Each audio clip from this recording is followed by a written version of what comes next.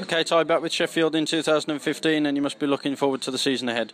Yeah, after a disappointing end to last year with injury for me, it's I feel that there's a few things that need to be finished off at Sheffield, and I feel it's a great club, and it's got all the right attributes to be the best in the Premier League, and we're, with the new additions into the team in Arthur and also Balego, and I feel we're heading in the right direction. Slightly different for you this year as well, solely focusing on Premier League. Yeah. Obviously, my last 18 months hasn't been ideal with injury, and it's been a different approach for me this year than any other year, and it's quite bizarre actually. But I'm actually relishing it, and I'm enjoying it, and it's a different direction for me as a rider, and it's been 6 years since I've just been solely signing in the Premier League, so it's been a bit different. But like I said, everything feels pretty good at this stage, and I've built some new equipment for the year, and I'm sharing a workshop with Josh and Arthur, so we're having a bit of a laugh along the way, and everything just seems like with Sheffield, it's heading in the right direction. If you can stay injury-free, obviously you've got a point to prove to a certain extent, and that could benefit Sheffield at the Premier League level as well. Yeah, definitely.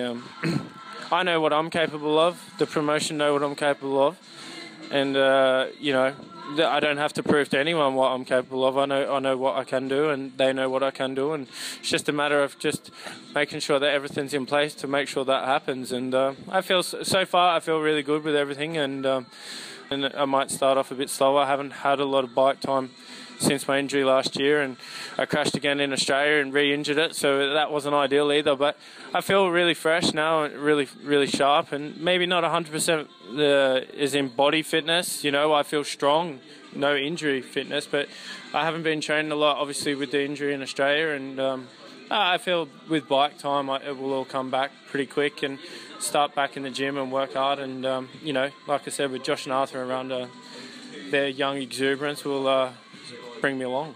Sheffield looking strong on paper. I know on paper doesn't count for anything, but you'd be hoping that you can be serious contenders come the end of the season. Yeah, definitely.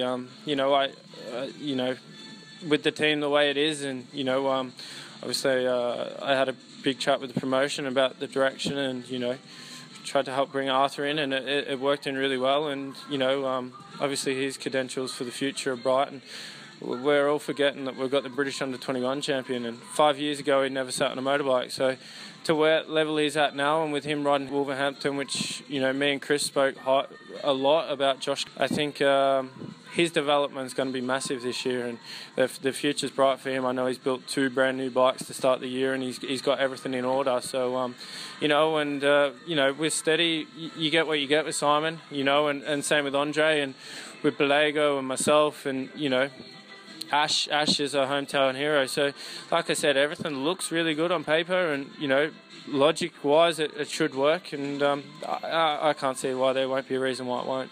It's been a disappointing few years for the club, not quite achieved what they set out to do, but for the first time in a fair few number of years, there's a genuine buzz and a genuine excitement ahead of the season.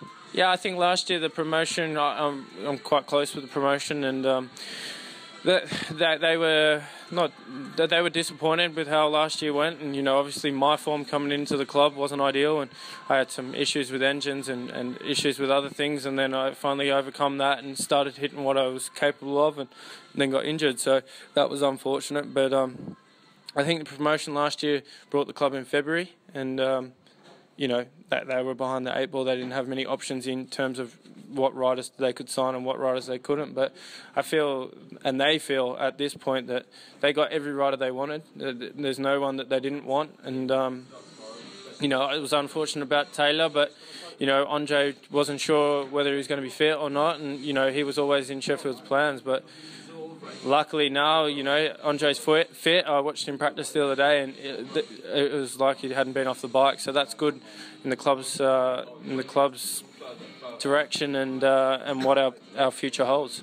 And with these mini friendships that are going around in the team, and with knowing a few of the other riders already, it looks as though team spirit's gonna be big at Sheffield this year, and it can play a big part of Speedway. Yeah, well, basically we all live in Sheffield, so there's like me, Arthur, and Josh basically sharing a workshop, living basically like they spend every weekend at my house, and we, have a laugh. And Ash ain't far away as well, and Simon lives just around the corner, and then you've David Balago's just coming in, and he's going to be staying with a former Sheffield legend in Reg Wilson, so he's going to be a part of everything. And I think as a group, like, we're all going to be together like a lot, and I feel that we'll gel really well together, and we gelled well last year, but it just obviously didn't work on track, and obviously there was reasons why that didn't happen, but there's no reason why this year it can't swing quickly back the other way, and we be at the pointy end. And